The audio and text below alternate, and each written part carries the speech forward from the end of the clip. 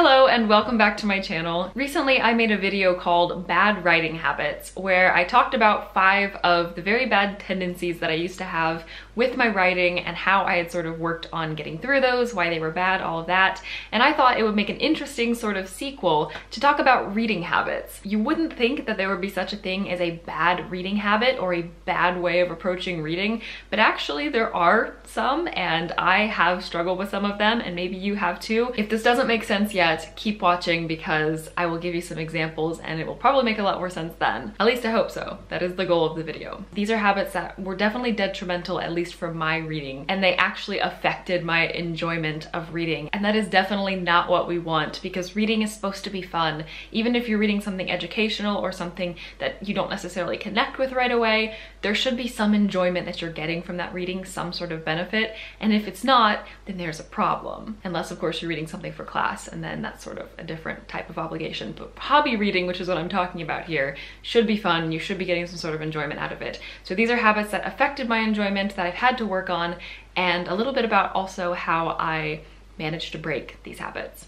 I'm pretty sure a lot of you will relate to this first one, but one very bad habit that I fell into for a time was feeling obligated to read whatever was trending, even if I had no interest in that book. I absolutely love the booktube and the authortube communities, and I love the Twitter writing communities that exist and on Instagram and everywhere online. There are so many brilliant communities. They have brought me so many more benefits than they have negative aspects.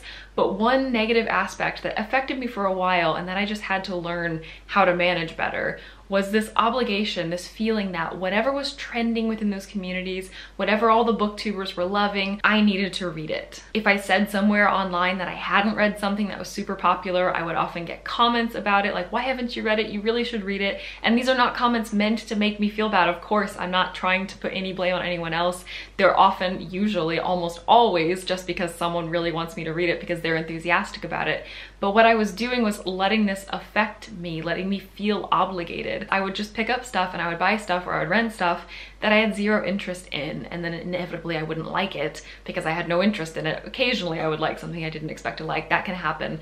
But usually I just didn't enjoy it very much. It wasn't my cup of tea. It wasn't something I wanted to read, but I read it because I felt like I had to. At the end of the day, the only way to get past this bad habit is to take it upon yourself, to not let anyone's recommendations or enthusiasm shared with you, to not let that be a weight, but just a nice comment from someone who really wants you to read something because they love it. But if you choose not to read it, that shouldn't disappoint them. And it doesn't matter if it disappoints them, because at the end of the day, you need to be reading what you want to read and they can read what they want to read. And you can recommend stuff all you want to each other, but you shouldn't feel like you have to then read it because someone was nice and said it was good. Trend chasing is a really big problem with both writing and reading, and it can feel very much like if everyone else has read it, oh, peer pressure, don't you love it? It never goes away. It can feel like you need to read it and you need to be part of it, and you're not a real fantasy lover or you're not a real young adult literature lover if you don't read this thing or if you haven't read this thing. But it really doesn't matter. Another bad reading habit, and one that I'm still kind of working on because it's difficult for me, but that's to force myself to finish every book that I start. I am so bad at DNF'ing books. I cannot do it. I say that, and this is supposed to be on habits that I've broken. I'm getting better at it. I am getting better. But before that, I don't know that I ever DNF'd a book. I would actually rather viscerally hate what I was reading and really not enjoy it and just make myself get through it and force myself to get through it because I felt the obligation. I'd started it, I'd gotten this far, and this far could be as little as 20 or 30 pages. Once I'd started it, I had a really tough time stopping it. But it's such a waste of time. It is such a waste of time. If you give something a fair shot, because I always think you should give it a fair shot. If it has a bit of a slow start, or maybe if it doesn't kind of resonate with you at first, maybe it will get better. But once you've made it through the first few chapters, once you've made it through 50 pages, if it's really not resonating, if you haven't been hooked yet, it's likely you're not gonna get hooked. And even if you would, it's probably not worth trying to wait until that moment when it gets there. If it hasn't gotten there, if you're not feeling it, if you feel like you're wasting time, if you don't want to read the book, don't read the book. Another pitfall I fell into when I was forcing myself to read these books I did not like was I would actually lose my interest to read altogether, because I don't like to be in the middle of too many books. Normally I limit myself to 1, 2, 3 maximum books at a time, and I used to just be kind of a 1 book at a time type of person. So if I was reading something I didn't like, and if I really didn't want to read it, I would just let myself fall out of the reading habit completely. So it would be weeks when I would not read a single chapter because the book I had chosen to plunge myself into and then not let myself get out of wasn't my cup of tea. It just wasn't something I liked. So it actually like kind of brought me away from reading for a while. So I've learned now, and I hope I'm much better at it. I still struggle to DNF stuff, but I do sometimes because I've learned that life is too short and it's better to maintain a good reading habit with something that actually makes you want to read. Another bad habit that I have very much improved, but I'm still struggling with, is multitasking while I'm reading. It's so counterintuitive. It doesn't make any sense, but I think a lot of it has to do with the fact that I multitask for my job. I do content marketing and social media marketing, and the type of job that I have is it's just constantly peppering me with stuff. Plus, I'm just kind of a natural multitasker. I don't know, I'm impatient. I like to just have things going all at once.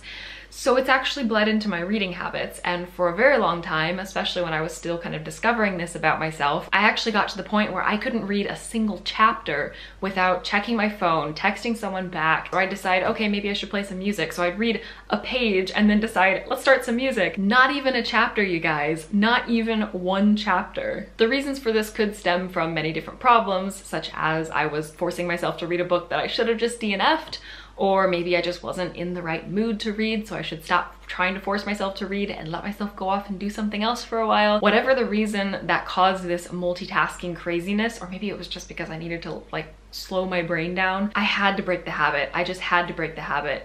And again, I still struggle with it sometimes because I still do a job that is very, very multitasking heavy. I'm still the same person. I'm still someone who likes to be super efficient and productive and do lots of things at once if I can manage to do it. But when it comes to reading, I really had to discipline myself, and I had to teach myself, or rather reteach myself, how to focus. This one's kind of tricky, but for a while I got into the very bad habit of basing my opinions of a book off of someone else's, or at least feeling very pressured to. Sometimes this is because of a kind of general perception, like it seems like everybody loves or hates this book, or sometimes it was based off of a Goodreads review, like it has really good reviews on Goodreads or really bad reviews on Goodreads.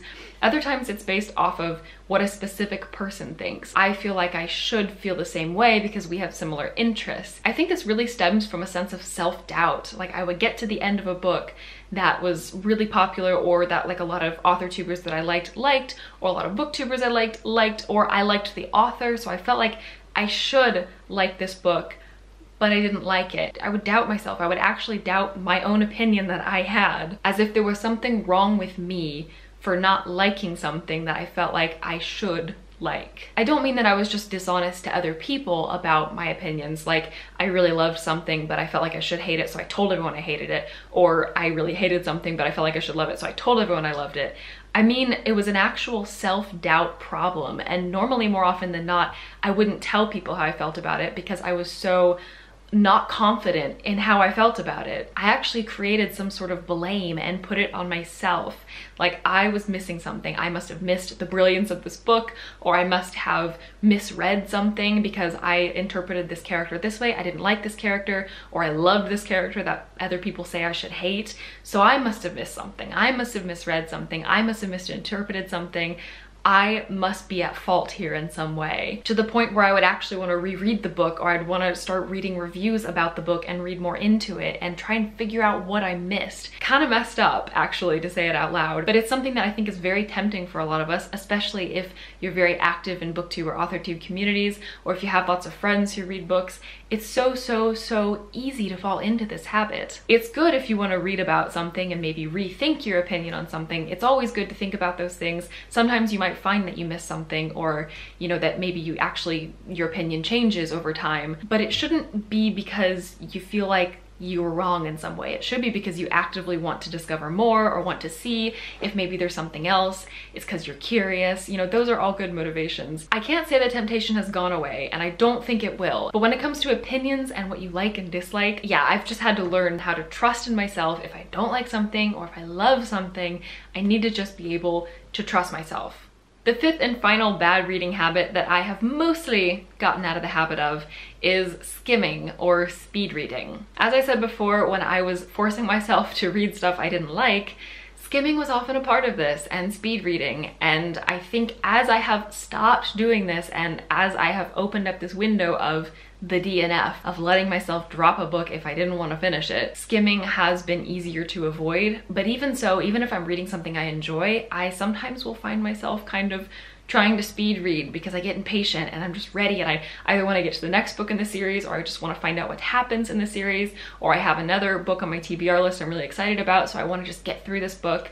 But it's a terrible habit because you don't actually have time to enjoy what you're reading, and you miss a lot. Some of the big red flags I was starting to find was that I would read 2 or 3 pages and I'd realize I had no idea what had just happened because I'd let my brain go off in some other direction and just skimmed the words, and I did not even pay any attention to what was happening. Sometimes I would even find myself losing interest in the book, and I would realize it's not because I don't like the book, it's because I haven't let myself fully fall into this book. I haven't put myself into these pages and let myself be immersed in this story. And if I could just do that and stop skimming and speed reading and trying to make everything so efficient, actually I would really enjoy this book. So sometimes I'd have to start from the beginning, or start from the beginning of the chapter, or just kind of work with whatever bare bones I'd gotten from the story and figure it out as I go because I'd missed stuff from before. So many problems with skimming and speed reading. Everyone does have their own reading pace, so some people are very slow readers, other people are just naturally very quick readers, and I do think I'm one of those. I am a quick speaker, you might notice from my videos, so I think I'm also just a naturally kind of speedy reader, but I do have limits. Mostly to break this habit, I just had to force myself to read slower and to take things slower. I eliminate distractions, and I think more than anything, I don't give myself unreasonable TBRs anymore. I used to have these extended TBRs and I used to get so overwhelmed with everything I had to read, and I think that encouraged this habit of really trying to speed read and get as much done as possible. And I've just admitted to myself, I'm not gonna get through that much. I'm not gonna overextend my limits here, and I'm just gonna take things as they come. Because the main thing about reading, at least for me, but I think for all of us, is just enjoying reading. As a writer especially, I would want people to read my words and to enjoy my words, and if they didn't like it, I would want them to put it down, and if they loved it, I would hope that they weren't multitasking or skimming. I would hope that they were just taking their time with that book. So I'm also trying to apply those things to my reading habits with the author in mind sometimes, thinking about them and how they would want their story to be appreciated.